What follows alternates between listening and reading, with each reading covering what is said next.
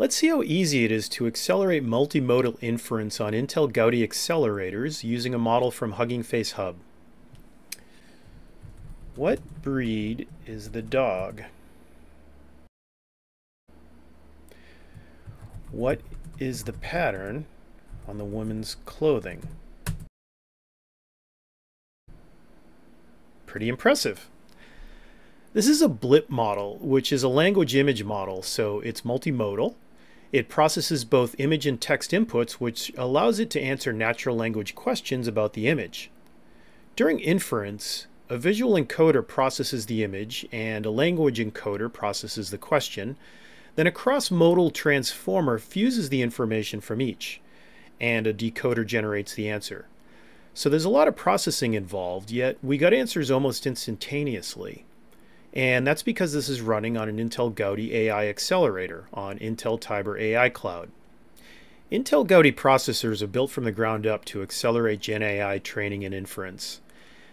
Even though Gaudi 3 is available here, I'm going to use a free learning instance which gives me access to a Gaudi 2 in a notebook environment. This notebook is part of the Gaudi tutorials repo, so if you don't already have it, just clone the repo, navigate into Gaudi tutorials, PyTorch, Hugging Face pipelines, and open the visual question answering notebook. The Gaudi packages are already installed, but we also need to install Optimum Habana, which is an open source package co-developed by Intel and Hugging Face to optimize Hugging Face libraries like transformers and diffusers for Intel Gaudi accelerators. I specify version 1.12 because it's been validated with the version of the Gaudi software stack that this instance has. I've already installed it, so now we import our packages, including transformers, and these Gaudi packages.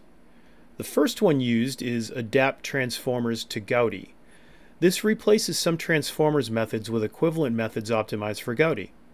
You run this before you import methods from transformers. Here the transformers methods that it's replacing don't actually get imported until the pipeline call later on, so this ordering works. Next we download an image to query, and here it is. And now we build the pipeline, specifying that it's a visual question answering pipeline, and we specify the model and data type, and to use the Gaudi HPU device. And here is that other Gaudi call, and this is optional. The example runs without it. Gaudi accelerators perform best when running on graphs. This function captures a series of operations and builds graphs. For it to work, all the operations have to be running on the HPU and shapes must be static. And if you want to learn more about this, just click on the link to the docs. But now the fun part. I'll just enter a query and run inference. And once the model loads, subsequent inferences are even faster.